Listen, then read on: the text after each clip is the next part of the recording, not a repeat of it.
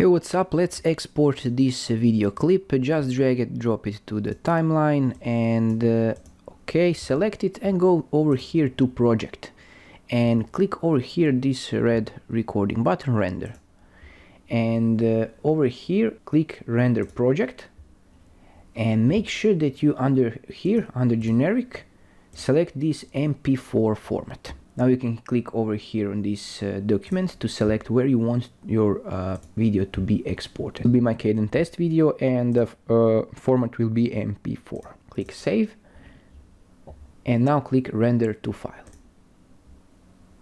And you will see that now it renders. And now you can see, if I drag the folder, you can see that video is over here. And this is how you export video in Kdenlive. Thanks for watching, and drop some like, comments below if you find this helpful, and bye bye.